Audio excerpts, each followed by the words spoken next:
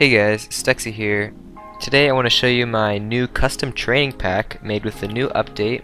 I based this off of my Stuxi pack that I made with scenery quite a bit ago with the Rocket League trainer. So it's going to be more of a variation of shots instead of just a certain topic like redirects or rebounds. So the code will be on the screen now and in the description. And now I'll show some examples with music. Hope you enjoy.